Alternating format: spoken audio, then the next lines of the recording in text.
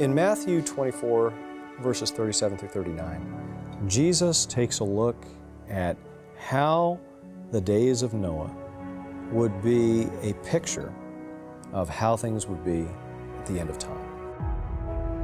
As it was in the days of Noah, so shall it be in the days of the coming of the Son of Man. He speaks of how they were carrying on their daily activities, marrying and giving in marriage, eating and drinking, and they weren't paying attention, and they didn't know that the flood was going to come, despite 120 years of preaching. So shall it be, he says, in the coming of the Son of Man. History is repeating itself. I'm sure the Lord looks down from heaven now. Jesus said, as it was in the days of Noah, so will it be in the days of the Son of Man. And we're seeing that in the world today, the violence in the land, the selfishness, the self-worship that's out there. And I think it just is breaking the heart of God. Perhaps the single most important practical lesson to try and find the present-day application for is, what does it mean to get on the ark? We are living in the judgment hour. We're living in a final twilight in the world's history where we're standing on the threshold of eternity, and people need to realize these are awesome times, more so than any other time in history, because the sun is really going down on the world's probation, and now is the time when people need to prepare to meet their God.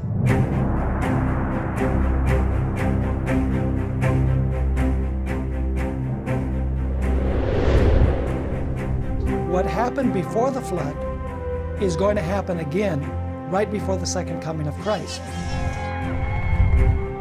Those who don't have a perspective, who aren't looking at the scriptural message, they'll go on just as they do with the circumstances of life, and they won't see the end coming.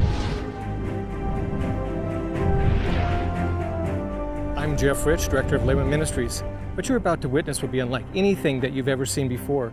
Not only are we going to investigate the flood story, but we'll trace the roots of evolution and show how it's influenced Western society. And most importantly, we'll take a look at how the story of Noah helps explain the pages of Bible prophecy. This is the story of Noah and the flood like you've never seen before.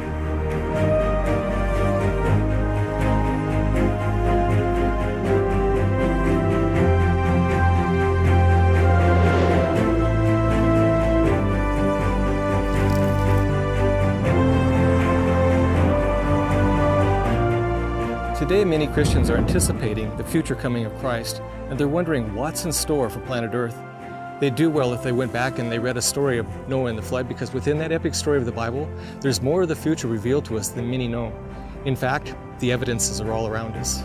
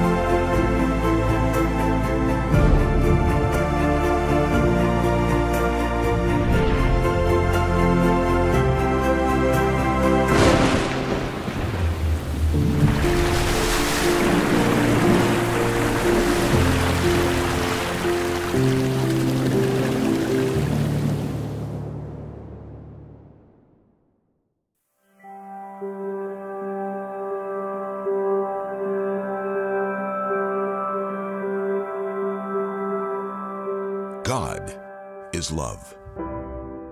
His nature, His law, is love.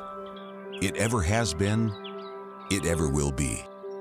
Every part of creation, from the tiniest insect that floats in the sunbeams to vast galaxies in the far reaches of space,